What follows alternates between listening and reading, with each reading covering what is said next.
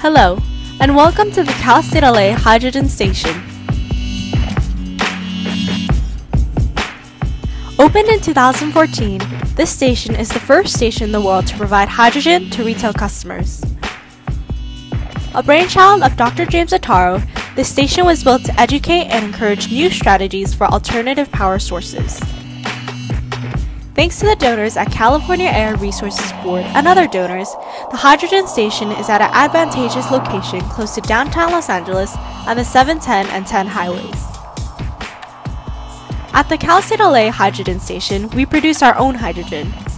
The process of creating hydrogen starts with city water, which is demineralized and sent to the electrolyzer. At the electrolyzer, the purified water mixes with an electrolyte. Then electricity is run through the solution to separate hydrogen and oxygen from H2O.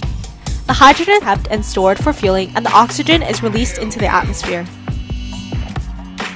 The hydrogen is then sent to a low-pressure compressor, which increases the pressure of the hydrogen from the initial pressure of 150 psi, meaning pounds per square inch, to 6,200 psi.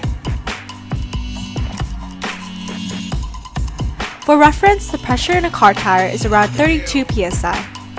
For conversions, 1 bar is equal to 14.5 psi, which is equal to 0.1 megapascals.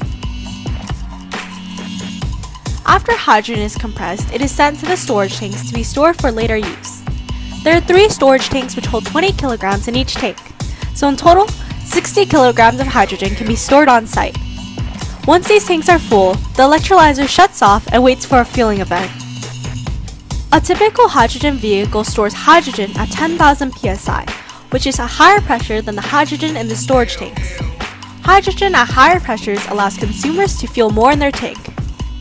Therefore, a second set of compressors are required, which are called hydropacks, which increase hydrogen pressure from 6,200 psi to roughly 10,000 psi.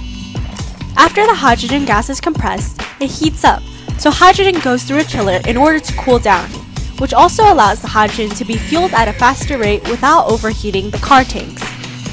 A hydrogen dispenser is designed to be similar to CNG fueling and easier for the consumers.